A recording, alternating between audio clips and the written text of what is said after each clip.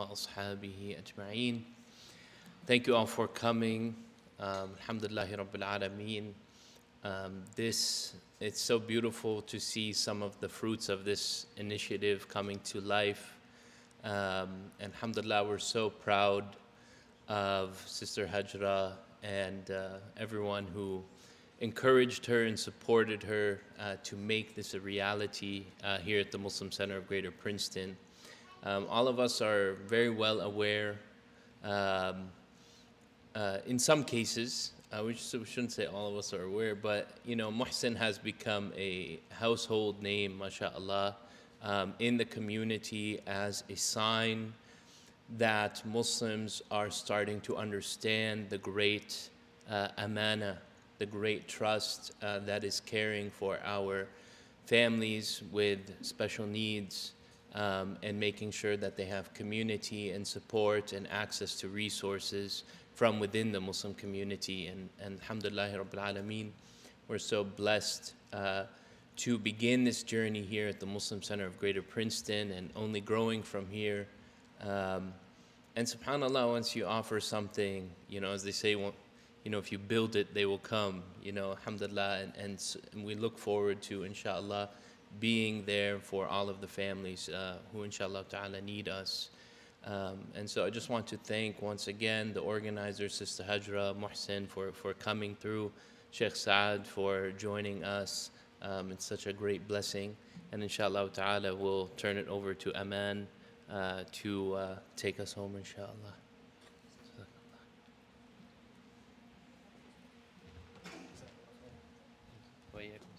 Assalamu alaikum wa rahmatullah. My name is Aman Patel. I'm the Respite and Volunteer Coordinator for Muhsen. It's Muslims Understanding and Helping Special Education Needs. So alhamdulillah, we are grateful to be with you all today. Thank you so much for opening the doors of your community, welcoming us in, for your hospitality. You know, mashallah, you have a beautiful center. And it is silver certified, alhamdulillah, which if you don't know what that means, inshallah, we'll run you all through it at some point through the evening. But alhamdulillah, Muhsen is a nonprofit organization. It was founded on the basis of opening the doors of our community to everyone, to people with all kinds of unique abilities and disabilities, a community of people who may have been forgotten. And I'm going to take 1 minute just to briefly share with you guys, with different masajid that we go to, with all of these different organizations that we've worked with, alhamdulillah, something we've seen as a commonality is that we've seen masajid thinking, alhamdulillah, we're growing, we're building, we're expanding. We don't see, you know, a certain group of people. We don't have this demographic. We don't have this population. The truth is, whether you know it or not, there's a group of people that may be living in your neighborhood, that may be living in the same neighborhood as this masjid, that may be living just a mile away, that have never set foot in here because they don't know that it's open and accessible. So tonight is step one. Having an event for our community where we can talk about it, where we can open the door to conversation. That's step one. Alhamdulillah, you have an amazing facilitator here. Her name is Sister Hajra. I'm going to bring her up for just a minute, inshallah. So if Sister Hajra wants to take over, inshallah. Jazakallah. So assalamu alaikum. As the Muslim facilitator for the Muslim Center of Greater Princeton, I would like to welcome you all here tonight and thank you for your attendance and support. For those of you who do not know me, my name is Hajra Butt. I am a lifelong member and have been very active in youth groups, Saturday school, and most recently, the newly established Sunday school here. By profession, I am a special education public school teacher. I specialize in children with autism and Down syndrome and behavioral issues. I am thrilled to have MCGP finally Muhsen certified, as this will open many doors for more diverse families to partake in masjid activities. As this program's facilitator, I am the primary contact at MCGP for communication regarding accommodations and feedback for children and adults alike. My contact information, as well as Muhsen's, will be provided at our meet and greet in MP2 at 8:15, inshallah. So I'm going to hand it back to Brother Aman. Sorry. Jazakallah khair. So inshallah, as we mentioned, we do have an evening planned for you all, but inshallah, along with Sister Hajra, we also have Sheikh Saad Tasleem. So I could give you the whole bio. I could do that, inshallah. I know he's not going to want me to. But mashallah, Sheikh Saad, what I will say, is a gem. He's somebody that, alhamdulillah, has helped us spread the message of Muhsen. He has shown us and committed to us, and alhamdulillah has educated us and taught us the importance of opening the doors of inclusivity, and inshallah tonight he's going to do the same for you all. Without any further ado, inshallah, I'll bring up a close teacher of mine, Sheikh Saad Tasleem.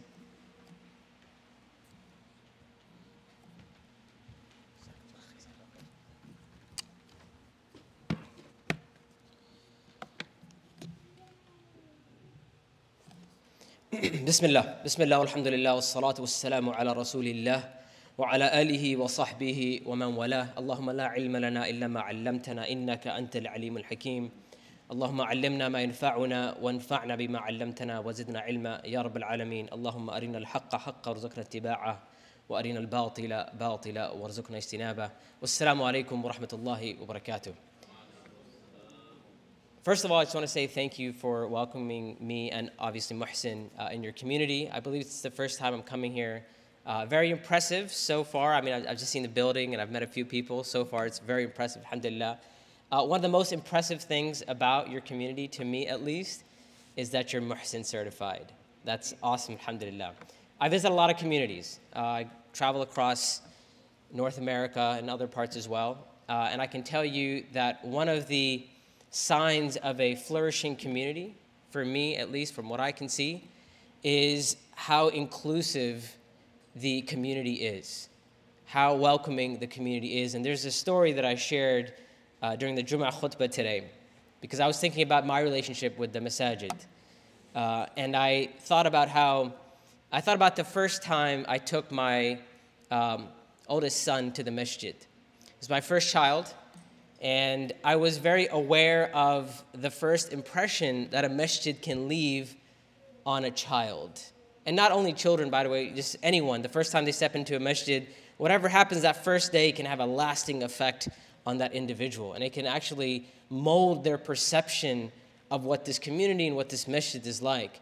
And I've heard plenty of horror stories. I've heard stories of people coming up and saying things or whatever, or people being rude, people being impatient, especially with children and so on and so forth. So my son, I was like, I got to make sure that the first time he comes to the masjid, it's got to be like a perfect experience. Because that, in my mind, I'm like, that's going to set the stage for the rest of his life in terms of how he views the masjid. Does he have a positive association with the masjid? Or does he feel like he's going to go to the masjid and just get yelled at? Right? And that's going to, and then he's going to associate those feelings, subhanAllah, with the deen of Allah, with the house of Allah subhanahu wa ta'ala. And yes, that is the responsibility of the community and the community members, but as his father, I took it as my responsibility. Like, I got to shield him, I got to protect him, and obviously first child, you want to protect him from everything bad in the world, right? And so I remember walking into the masjid with him, I held his hand, I'm like, just stay close to me, and every time someone would come up, I'd be like, hold up, and they'd be like, assalamu alaikum. I'm like, all right, go ahead. Like, what are you going to say? When he's prayed next message, pray right next to me. Because I know sometimes when kids pray, somebody will come in and be like, what are you doing in the middle of the road? Go to the side, you're a kid, you're not supposed to be here, whatever. And I didn't want him to have that experience. And I can say, alhamdulillah, he had a pretty good experience. But I thought about my son and what I want for him. And then it is important that as Muslims, we think about all of our children, all of our brothers and sisters and their children. So if we want that for our child, and I'm sure many of you can relate to this, if you want that your child has a pleasant and good experience that is associated with this house of worship, then that is something that we owe to all of our community members. Right? I remember, subhanAllah, I'll share with you how my relationship with Muhsen started. I was like many people where I had no idea Muhsen even existed. I was at a convention, I was walking through the bazaar, I was trying to get to my lecture. On the way, I saw a big banner that said Muhsen, and Sister Juhi, some of you may know her, she called me over. And I didn't know her, she didn't know me, or I guess she knew me. She called me, she said, come here, let me tell you about Muhsen. And I'm like, sure, I got a couple minutes, I'll talk to you. And she started to explain to me that Muhsen wants to serve a section of our community that is completely neglected. A section of our community that we turn a blind eye to, that we don't think about. And, out of sight, out of mind, because we may not see them in the masjid, we feel like they don't exist, right? Like if we don't have access to them, it doesn't exist. Like other sections of our community as well, that can be underrepresented in the masjid. We feel like if they're not in the masjid, they must not exist in the community. But the reality is that just because we're not aware doesn't mean they don't exist. And subhanAllah, for some reason, as she was like pouring her heart out to me, and she really wanted my support, and she wanted me to, and I said to her, I said, what do you want? She said, I just want you to know. I just want you to know about Muhsen and the work that we're doing, and support us in whatever way you can. And for some reason, like, she was pouring her heart out to me, and I told her something that I had never mentioned publicly before. And it's something that I don't really talk about, and I hadn't talked about until that moment. I told her, I said, and you know, just as she's sharing these stories of these children and these members of our communities who have special needs, I said, you know, something that I almost blocked out of my memory, something that I try not to think about, is just like, I have to recall. And that is that when I was growing up, when I was a child, I had a speech impediment. I used to stutter, and it was very serious. And subhanAllah, it affected my confidence, it affected my relationships, making friends, and so on and so forth. I don't really have the time to get into how it can affect a person in many different ways. But alhamdulillah, I was blessed to have a mom who's a psychologist. And she took me to a speech therapist, and she worked with me and got me counseling and so on and so forth. And I think back at that, and I think about how blessed and how merciful Allah subhanahu wa ta'ala was with me, that I was able to get the help that I needed. That there was someone there who understood, and someone knew that I have needs that are different than other children. And if it wasn't for that, obviously after Allah subhanahu wa ta'ala and because of Allah subhanahu wa ta'ala, but if it wasn't for that help and that assistance and that fulfillment of my needs, I can honestly say I wouldn't be doing what I'm doing right now. And sometimes, subhanAllah, I try not to think about the fact that I used to stutter, because like the memories start coming back and I gotta like block it out. And I still have remnants of it today, but alhamdulillah, you know, the fact that I had the support, I had people there to encourage me. My mom actually, she encouraged me. One of the things she told me to do is join the debate team. And I'm like, Mom, like I can't even speak to like one person. You want me to speak to like a room full of people? Like, how am I gonna do that? And alhamdulillah, she had the insight and the foresight, and she said, you know what, it's actually gonna help you. Because until today, subhanAllah, fire alarm? Done? Okay, alhamdulillah. So till today, on a personal level, I identify as an introvert. I'm not like a big people person. Put me in front of a huge room to give a talk, I have no problem. I'm kind of in my zone, I do my thing, I can connect to a large group of people. Put me in a room with 3 people that I don't know, I'm gonna be the most awkward person ever, right?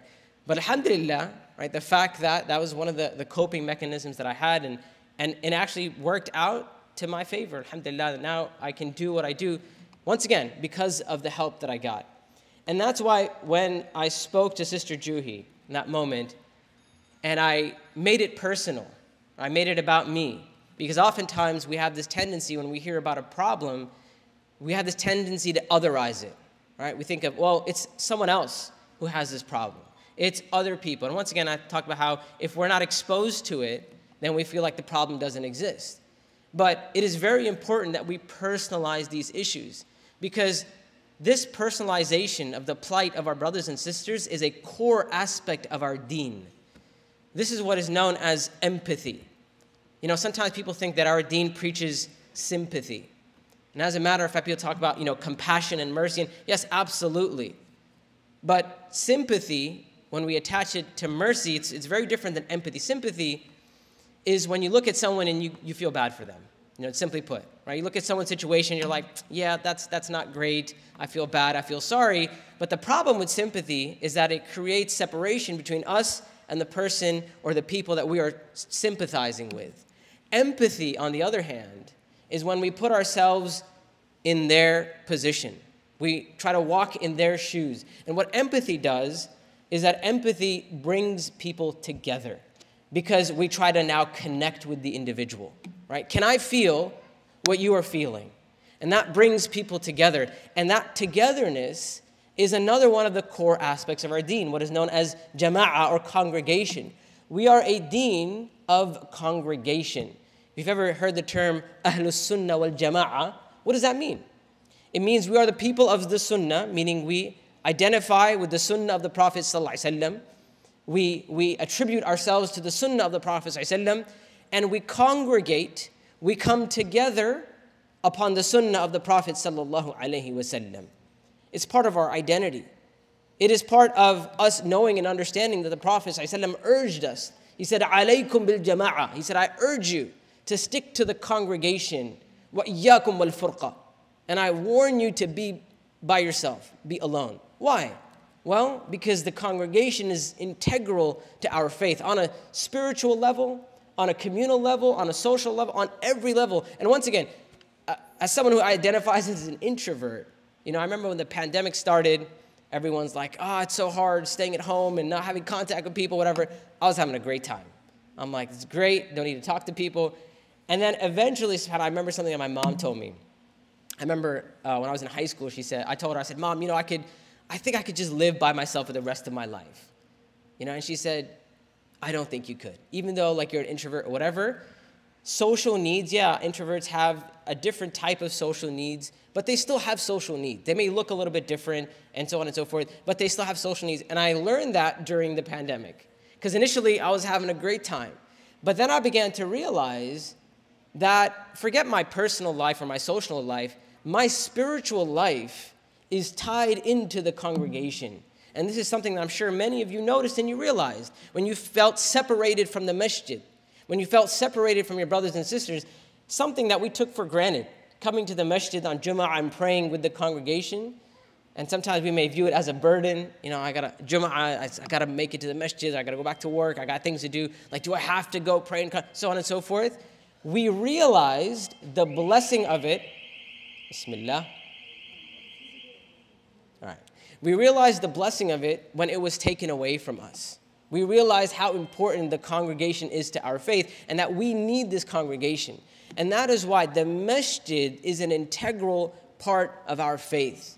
A couple years ago, there was this whole movement, and those of you who know me, I like to keep it real. I don't like to shy away from talking about certain things. But there's this thing called Unmasked. I don't know if you guys saw it, right? And it was like a expose documentary type thing about all the bad stuff or all the problems with our masajid, right? They're not welcoming and this and that, and people are rude and whatever else, right? The sister side is too small always, and they don't have access to certain things that men have access to, or reverts don't feel welcome, all those problems, right? And to be honest, a lot of those problems are real problems. And I was like, I'm glad that we're talking about this. My issue was with the solution. Because for some people, the solution was, we don't need the masjid. Let's go find another place where we're going to make our own space where we can welcome one another. And I'm like, that is problematic. Because the masjid cannot be taken out of our faith. The masjid is an integral part of our faith. There are aspects of our worship that can only be performed through the masjid. There's certain rewards that we get that are only attached to the masjid. The tahiyyatul masjid, the 2 rak'ahs we pray when we enter the masjid, you don't get that anywhere but the masajid of Allah subhanahu wa ta'ala. The reward of walking to the masjid, you only get that in the masjid of Allah subhanahu wa ta'ala. So on and so forth. So many of our acts of worship are tied into the masjid. So I was like, look, it's good we're talking about these problems. Now let's try and reform our masajid. Let's work on them and have real discussions about these are the problems. And to me, making space and opening our doors and being welcoming and fulfilling the needs of Muslims who have special needs is part of that conversation. Because we may think, once again, if we sympathize with Muslims with special needs, we'll otherize them, right? We'll think of them as someone else. We need to empathize. We need to think to ourselves, how would I feel if there wasn't a space for me in the masjid? How would I feel if I came to the masjid and they said, well, you know what, for one reason or the other, you cannot attend the Jum'ah khutbah today, or you cannot attend this lecture, you cannot attend this talk, or you cannot attend this activity that is happening in the masjid. We don't have the facility or facilities for you. The reality is, my brothers and sisters, that we all have needs, and someone is fulfilling our needs. The fact that you're sitting here right now means someone fulfilled your needs. Somebody, and I don't know who it is, may Allah reward the brother or sister, put these chairs out here. Someone arranged for this room to be available. Someone arranged for the microphone setup, and so on and so forth. All of these needs are being met and they're being fulfilled. We may not be aware of it, and we may take it for granted. But once again, if we're going to empathize, we have to ask ourselves, how would we care? What would we care? How much would we care if we were to not be included in things that, or activities that we take for granted? And my brothers and sisters, the job that Muhsen is doing, by the way, is something that is fard kifaya. Meeting the needs of those who are neglected and underserved, those who have special needs. This is a communal obligation, meaning if they're not doing it, if nobody's doing it, may Allah protect us, we're all sinful, right? So the fact that they have taken on this responsibility, and that's why when Sister Juhi from Muhsen said to me, like, this is what our organization is, I was like, thank you. Jazakallah khair, because you know what? It's worrisome to think about this section of our community that was just not being served, that was being neglected, that was being ignored, that was being put aside. And the fact that you have taken the initiative, it is now upon every Muslim to say, how can I help you? Or let me help you with whatever I have available to myself. My brothers and sisters, the Prophet ﷺ understood the importance of those members of our community that may be cast aside or put aside. If we're talking about special needs, subhanAllah, or the weak or the vulnerable, that time, 1500 years ago, Islam was at the forefront of meeting the needs of those with special needs. 1500 years ago, if there was someone in society or in community with a disability, they would be cast aside. They would be put aside from the community. Islam came, the Prophet ﷺ came, and not only did Islam come and say, you know what, we have to make space for them, Islam came and said, we have to create opportunities for them. Because if we offer them opportunities, we may find that they are the best amongst us. And if we don't create opportunities for them, we don't make space for them, then perhaps we may be held accountable. This is why the Prophet ﷺ, he said, أَبْغُونِي ضُعَفَاءَكُمْ. He said, bring to me the weak, the vulnerable amongst you. He said, sallallahu alayhi wasallam, فَإِنَّكُمْ إِنَّمَا تُرْزَقُونَ وَتُنْصَرُونَ بِضُعَفَائِكُمْ. He said, you are only, innama, article of exclusivity. I don't want to get into details of Arabic grammar, but you are only given victory. You are only provided for. You are only given sustenance because of the vulnerable amongst you. Why? How? One reason is because we know the vulnerable amongst us, those who deal with hardships and difficulties, that they are special people with Allah subhanahu wa ta'ala. Anyone who goes through a difficulty and they're tried and tested by Allah, and this person recognizes that this is a test from Allah, this is a person that inshallah ta'ala is beloved to Allah subhanahu wa ta'ala. As the Prophet sallallahu alayhi wasallam, he said, إِنَّ اللَّهَ إِذَا أَحَبَّ قَوْمًا ibtalahum. That if Allah loves a people, He tries and tests them to raise their status. First amongst them, the prophets. When the Prophet ﷺ was asked, who is tested the most severely? Who goes through the most difficulty? The Prophet ﷺ said, Al-Anbiya, the prophets. All of the prophets went through trials and difficulties. And then the Prophet ﷺ said, ثُمَّ الْأَمْثَلُ فَالْأَمْثَلُ. Then the most like them and the most like them. Meaning the closer we are to the prophets, likewise our trials will be severe as well. So by having these people in our community, those who deal with tests and trials, we have with us the beloved of Allah subhanahu wa ta'ala. So closeness to the beloved of Allah subhanahu wa ta'ala likewise brings us close to Allah subhanahu wa ta'ala. And this is why, talking about empathy, if you were to ask the question, how do you build empathy? Well, one of the main ways to build empathy is through connection. Studies have found that simply sitting in the same room with another individual increases our level of empathy. They did these studies where they took two individuals who didn't know each other, and they try to judge their empathy, and they had very low empathy because they don't, someone you don't know anything about them. It's hard to empathize, right? Then they took those people and they put them in a room together. And they gave them another test on empathy, and their empathy went up. Even though they didn't have a single conversation. They didn't talk about anything. They were just in the room together. Their empathy went up. Then they had those two people talk about something, have a discussion, and their empathy went up. And then they had those two people do a task together. And as they completed a task together, their empathy went up. And so we learn, once again, this is found in our deen, congregation, jama'ah. Why do we congregate? Obviously, to fulfill the command from Allah subhanahu wa ta'ala, it's part of our deen. But the wisdom there is, how are we going to have empathy with our brothers and sisters if we are not with them?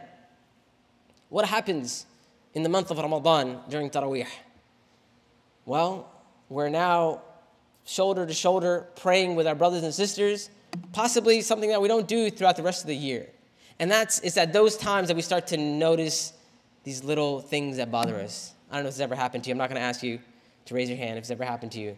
But sometimes there's a brother praying next to you, and maybe, like his foot is just is stomping on your foot. Like it's always like, all right, brother, foot to foot, but like you got your foot on my foot, right? Or the pakora burps. Y'all know about that? You don't have to say yes. It's okay. Or whatever they had for iftar, those burps, and whatever else. And some people, when they recite like it's quiet, but it's loud, right? Like, Alhamdulillah Rabbil Alamin. And you're like, come on, man, I can't concentrate. Like, just come on. All of those little things that bother us, that's good. Because that teaches us how to be patient with our brothers and sisters, how to live and coexist with our brothers and sisters, because that is our ummah. Right? How to be with one another. And we can live in our own homes and worship Allah in our own homes, and we'll be fine for a while, but as you saw during the pandemic, it's not great for our faith. It's not great for our iman to be separated from our brothers and sisters. And so those difficulties that we put up with, we are the benefactors of that. We benefit from that in the long term. And lessons that when we contemplate on these issues, we see there is a reason why it is important to connect with our brothers and sisters. When we take care of the weak and vulnerable in our communities, we get rewarded by Allah subhanahu wa ta'ala.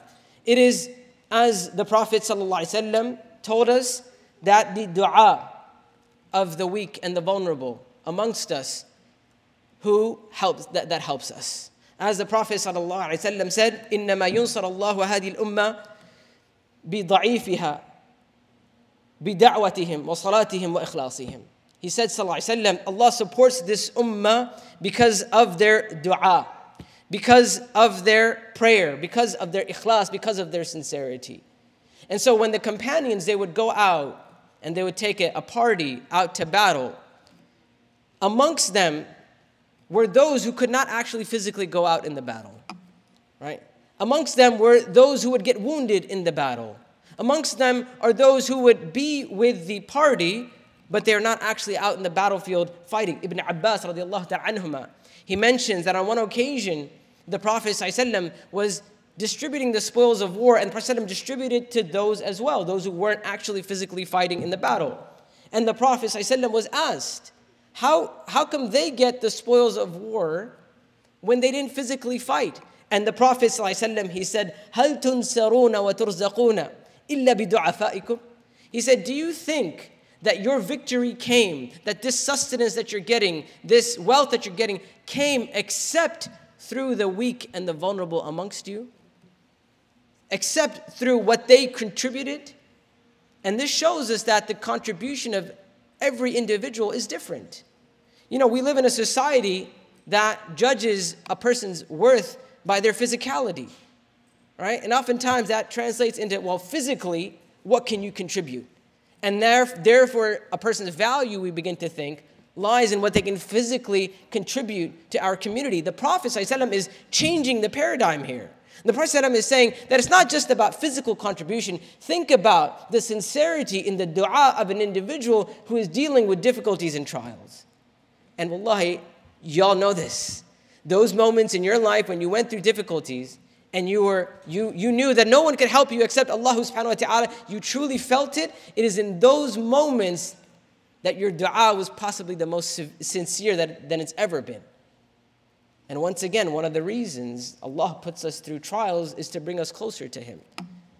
And imagine our brothers and sisters that have to deal with these difficulties, these hardships on a daily basis. How sincere is their dua? Are we not in need of their dua?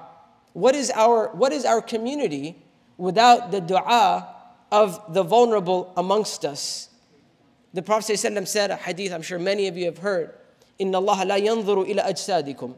Allah does not look at your bodies, وَلَا إِلَى صُوَرِكُمْ. And Allah does not look at your faces, وَلَكِنْ يَنظُرُ إِلَى قُلُوبِكُمْ. Rather, Allah looks at your hearts. And our deen teaches us the very opposite of the norm of the society today. Like I said, we live in a world that judges people's value based off of what we can see. And it's not even what we see isn't often real. I'm talking about social media, Instagram and TikTok and so on and so forth. We judge people's values based off of what, like a 1-minute video? Right? Like that's it. We think this person is so amazing because of a character that they put on or an image that they crafted for themselves, and this is what that's how, and subhanAllah, our deen once again teaches us that people's value is not just physical, it's not just from the outside, rather it is about their hearts. And so when we take care of our brothers and sisters and our children with special needs, we are telling the world, we are telling the society that we live in that the Muslims are different. That we don't just look at people's physical traits or their physical features or their status or their wealth or their cars or their money, whatever, and value people based off of that. No, our community values people for their goodness, for their taqwa, for their God consciousness, for the potential that they have, and for the unique abilities that they may have that we don't know about, for their unique qualities that they may have that other people don't know about. Can we say that our masjid here, out of all of the other places of worship, out of all of the other faiths out there, our masjid, can we say, like the Prophet ﷺ, was at the forefront of making opportunities for those with special needs? Can we say that about our community? And wallahi, this is not to put anybody down or to say like, we're not doing great. The point is that we have a lot of work to do. And that's why I started with saying, alhamdulillah, y'all took the first step. Silver, right? Certified silver, alhamdulillah, that's the first step.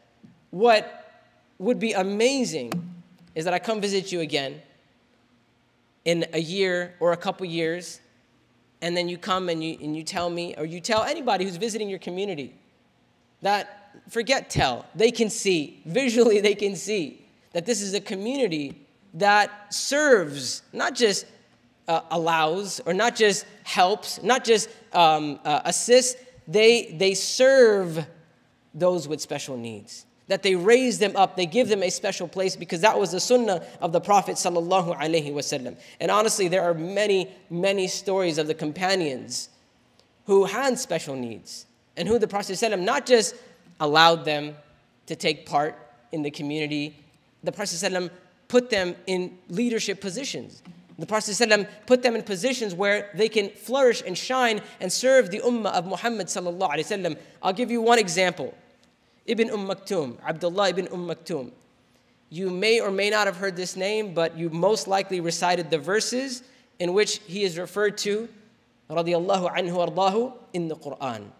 Abdullah ibn Maktoum was a companion of the Prophet ﷺ, one of the first converts to Islam, one of the first people to accept Islam in Mecca. His mom, Atika, radiyallahu anha, she was a woman who was given the title Maktoum, the mother of the concealed one, because her child was born blind. And so she was known as Maktoum. And this child was Abdullah ibn Maktoum. This was a companion who accepted Islam very early. And he had this quality of being very eager in his faith. He wanted to learn as much as he can. He wanted to learn the Quran, he wanted to memorize the Quran, to the point that he would try to follow the Prophet ﷺ around and ask him questions, tell him to recite the Quran for him. He would say, what did Allah subhanahu wa ta'ala reveal, recite it to me? What did Allah reveal, recite it to me? And there was a time where the Prophet ﷺ, one of the strategies the Prophet ﷺ employed was to reach out to the chiefs or the chieftains in the Quraysh, which is a totally valid strategy, right? You reach out to the leaders, people would influence, and obviously people would influence. If they accept Islam, then how many hundreds and thousands, so on and so forth, other people will be influenced by them, and they can accept Islam as well. And so on one occasion, the Prophet ﷺ was giving da'wah to some of these chieftains, and the Prophet ﷺ is trying to get their attention, trying to explain to them. And Abdullah ibn Maktoum, he comes to the Prophet ﷺ, and he says, "O Messenger of Allah, Ya Rasulullah, teach me from what Allah has taught you." Meaning, look at me, give me your attention. Right? And the Prophet ﷺ, even though he loved Abdullah, but right now the Prophet ﷺ is doing a job. Right? And I often think about my son. I'm not gonna say his name. He's like, "Dad, you gotta stop saying my name in your lectures. Like, you're giving me a bad name." Right? Nameless son of mine. He does this thing with me where sometimes, like, I'm working on something and he'll come. For those of you who have children, you know about this, right? Like, Dad, let me show you. I'm like, "Listen, man, look, I value you. I want to listen to you. Not right now, because this is really important what I'm doing," right? So subhanAllah, I think about that, and I think about what happened with the Prophet ﷺ. Of course, what Abdullah ibn Maktoum was asking the Prophet ﷺ is totally valid, but right now is not the time. This is how the Prophet ﷺ felt, right? Like, just hold on. Like, so the Prophet was like, just wait, right? Like, just turned his attention away from Abdullah ibn Maktoum. And then the Prophet ﷺ tried to give da'wah to the leaders, the chieftains amongst the Quraysh. And the narrations say that after he was done talking to them, we saw the effects of the revelation descend upon the Prophet ﷺ. Right? And sometimes the Prophet ﷺ would feel like he's getting very, very heavy. Right? His head would pound and so on and so forth. He could feel the effects of the revelation. And what was the revelation that the Prophet ﷺ was receiving? Verses that we all know. Abasa wa tawalla. Allah subhanahu wa ta'ala says, he frowned and turned away. Now, this is Allah subhanahu wa ta'ala speaking directly to the Prophet sallallahu alaihi wasallam, telling the Prophet sallallahu alaihi wasallam about what just happened. Abasa wa tawalla an ja'ahu al-a'ma. When the one who was blind came to him. Right? And I just told you what happened. وَمَا يُدْرِيكَ لَعَلَّهُ يَزَّكَّى. Allah is saying, how would you know? Or could you know? Or would you know? Can you perceive? Can you tell that perhaps he might be purified? Meaning, what you're trying to do with these chieftains, which we said is completely valid, perhaps this person, he may be the one who could benefit the most. أَوْ يَذَّكَّرُ فَتَنْفَعُهُ الذِّكْرَى. Or he may be reminded and the remembrance would benefit him. Because the reality is, we all hear reminders all the time, but not all of us benefit from the reminders, right? And that is truly with Allah subhanahu wa ta'ala, we don't know, right? So right now, if we were to do like the equivalent of this, we would invite like the mayor and so on and so forth, and we would say, you know what, forget the community, we're just gonna talk to the politicians, right? But their guidance is not in our hands. Guidance comes from Allah subhanahu wa ta'ala, right? And we don't know what someone's true value is. It may be members of our community that we don't think about, that we have neglected. We think they have nothing to offer to the community, and they're in actuality, by the knowledge and will of Allah subhanahu wa ta'ala, they are of most value to our community.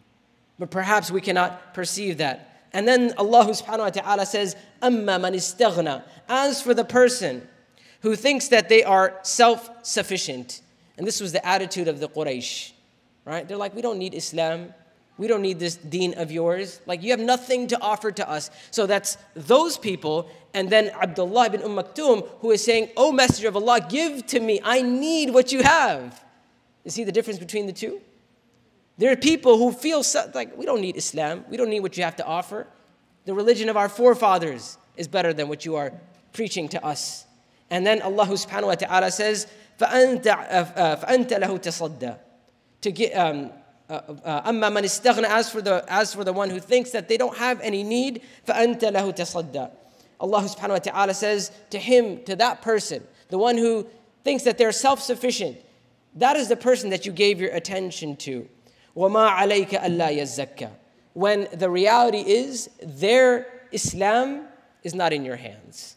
You cannot make someone be guided. You cannot make someone be purified. It is, once again, Allah subhanahu wa ta'ala who controls someone's purification, someone's Islam. وَأَمَّا مَنْ جَاءَكَ يَسْعَى. As for the one who came to you, desperately seeking your attentions, desperately seeking what you have to offer, وَهُوَ يَخْشَى.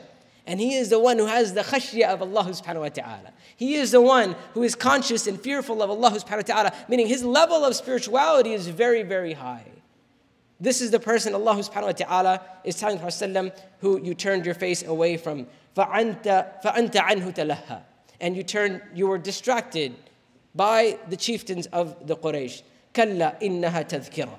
No, indeed, these are reminders, these verses of Allah subhanahu wa ta'ala, this Quran, this revelation, this is a reminder from Allah subhanahu wa ta'ala, فَمَنْ شَاءَ ذَكَرَ. And whoever wills will remember. And so what do we see here? We see here a lesson that was taught to the Prophet ﷺ by Allah subhanahu wa ta'ala. That the value of people, the true value of people, we don't know. And so we cannot think one person does not deserve it because of certain traits that they may have. And this other person, they deserve it. Who gets to decide which Muslim in our community deserves to listen to a lecture? Well, you may say, well, I'm not excluding everyone. Well, exclusion doesn't always happen consciously. Exclusion sometimes happens when we just don't care. Exclusion sometimes happens because of neglect, because we have neglected to create opportunities and spaces for people with special needs, we end up excluding them. And that is the conversation that we're having today. That's what we're talking about today. And I'm not here to, and I don't think any of you, any of my brothers and sisters, I don't think bad of any of you. I know that as believers, the fact that you are here today means you have goodness in your heart, inshallah ta'ala. There is goodness in you, and that is why it is important for us to understand that once we begin to empathize, once we begin to think of our brothers and sisters as our own, once we begin to say, how would I want to be treated if I had special needs? How would I want my children to be treated if they had special needs? Once we begin to personalize the message, it will become very, very different. And the story of Abdullah ibn Maktoum, he went on to be this great companion. He was one of the two individuals the Prophet ﷺ picked to send to Medina to give da'wah over there. Mus'ab ibn Umair and Abdullah ibn Maktoum, the two companions. And Mus'ab ibn Umair was a young person. He's got his own story. Amazing.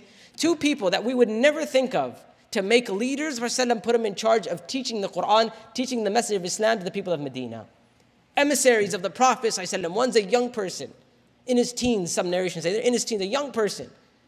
You know, we look at our young people and we're like, you know what, just move aside, right? What do you have to offer?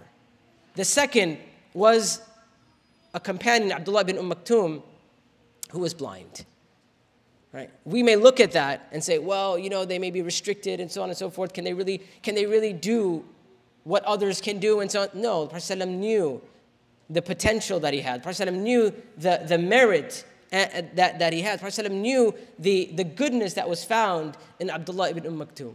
And wallahi, my brothers and sisters, as I said, this is one story. I could be here for hours mentioning companion after companion after companion who we may look at, and I often think about this, subhanAllah, if a companion walked into our masjid and we didn't know they were a companion, how would we treat them? You know, one thing I was studying, subhanAllah, there's a class I teach called Trends.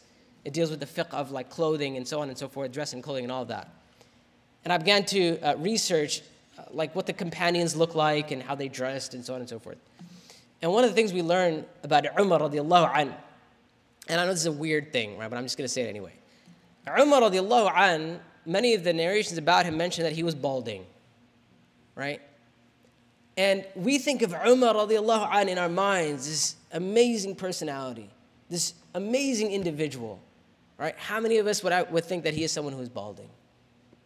Right? Because in our society, once again, we live in a very visual society, right? Where people's worth is based off of how they look and you know, are they considered you know, good looking and so on and so forth. And even when we pick politicians and so on and so forth, Trump being the exception. Anyway, other than that, right? We tend to pick people, and there's studies on this, that, you know, if someone is better looking, they have more chances of being elected and so on and so forth, right? But this is something that, subhanAllah, I think about this, that if Umar radiallahu anhu walked into our masjid today, would we be in awe of him if we didn't know anything, if we didn't know it was him, right? And some of the other companions, Jalaybib, and so many of the other companions, Abdullah bin Mas'ud, we knew he had a problem in one of his legs, right? and he was weak, and he would walk a little different, and so on and so forth. Some people, all these different physical traits. But you never, in the books, and in our minds, these are giants. Why? Not because of their physical traits, because of their iman, because of their taqwa, because of what they accomplished in the faith. And they accomplished that because the Prophet ﷺ made room, allowed for them to flourish. He gave them opportunities to flourish. If the Prophet ﷺ did not create opportunities for people with special needs, we would have so many of our companions that we would not hear about them today. Abdullah ibn Maktoum was also, by the way, one of the two mu'adhins with Bilal radiallahu an. Abdullah ibn Maktoum, the one who was blind, was also the one who the Prophet ﷺ would leave to lead the prayer in Medina when the Prophet ﷺ would travel, and so on and so forth. There are so many merits of these companions. My brothers and sisters, I want to end, inshallah ta'ala, with what I started with, and that is empathy.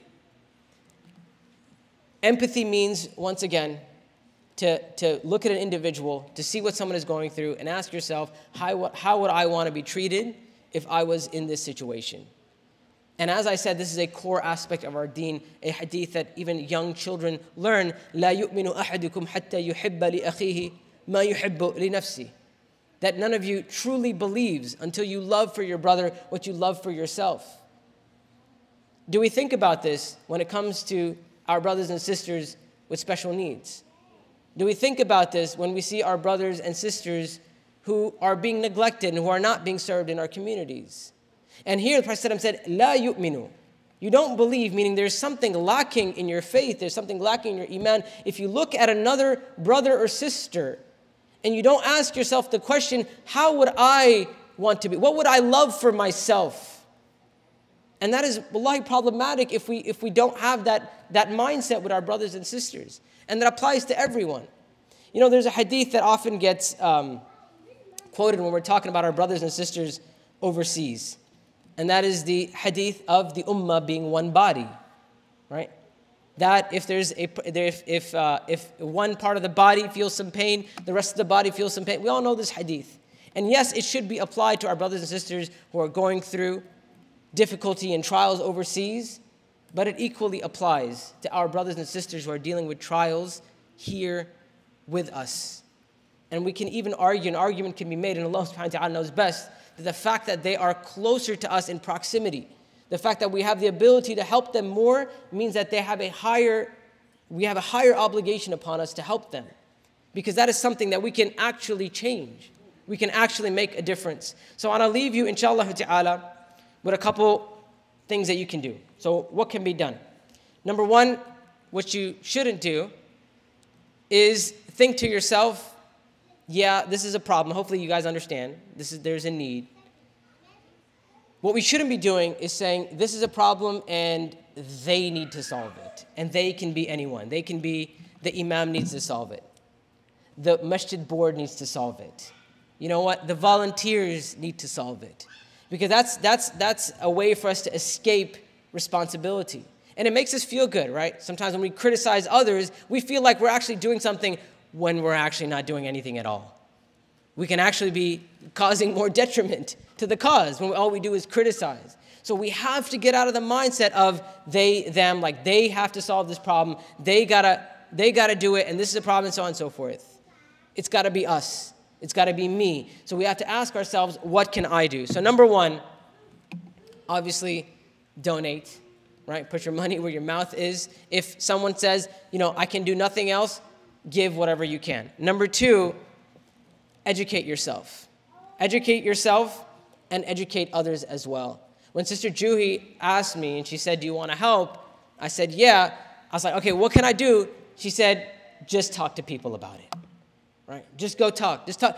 Educate yourself and just talk to people about it, because the reality is that we don't know. Our people in our community just don't know. We feel like this problem doesn't exist, once again, because we're not exposed to it. And you as an individual, amongst your friends, amongst your family, amongst your social circle, all you have to do is say, look, guess what I found out in the masjid today? There's an organization called Muhsen. They are serving our brothers and sisters with special needs, right? And there is a need, and so on and so forth. Number 3, identify the people that need help. And I don't mean, hey, we have to do a survey and so on and so forth. Reach out to people that you may not see in the masjid, and ask them what they need. And oftentimes people with special needs, people with disabilities, people with, mental health, so on and so forth, we oftentimes talk about them and we exclude them from the conversation, right? And so it's very important that we make them part of the conversation and ask them what they need. And alhamdulillah, like I said, Muhsen has done all this work, right? They just need our support, alhamdulillah. Encourage them to come to the masjid. I cannot tell you the amount of people that I have met in these last 10 years or so since I've been lecturing publicly and so on and so forth. I graduated from Medina in 2011, more than 10 years, subhanAllah, a decade. I can't tell you the amount of people that have come up to me at one of my seminars, because our seminars are generally held not in the masjid, right? And they are kind of marketed to like a younger audience, and they give the impression that they're more open and welcoming and so on and so forth. So I got a lot of people who come to me, and they're like, I want to be a better Muslim and so on and so forth. What do I do? And I say, one of the things I tell them is, you gotta be a part of your community. And they're like, yeah, but you know what? This happened to me in the community. And that happened to me in the community. And I tried to go to the masjid, but I experienced this and experienced that. And y'all know the stories, right? Like nail polish and this is not right and that's not right. All this stuff, right? And so there is a lot of negativity around our masajid. So we need to be the people who reach out to others and say, you know what? I will be your companion. I will be with you. I want to, just like I did with my son. Because when I brought my son to the masjid, I knew the masjid's not perfect. I know the masjid's got issues. But one thing that I had faith in, after Allah subhanahu wa ta'ala, is that I can protect him. If something bad happens, he has a bad experience, I'm there to tell him, you know what? This is just this one person, or this is a bad situation, whatever it may be, so that I'm a good representative for this deen. Lastly, the next thing you can do, inshallah ta'ala, is attend the next presentation. And Allah subhanahu wa ta'ala knows best. Subhanakallahumma wa bihamdik. Ashhadu an la ilaha illa ant. Astaghfiruka wa atubu ilayk. Wa jazakumullahu khaira. Wassalamu alaikum wa rahmatullahi wa barakatuh.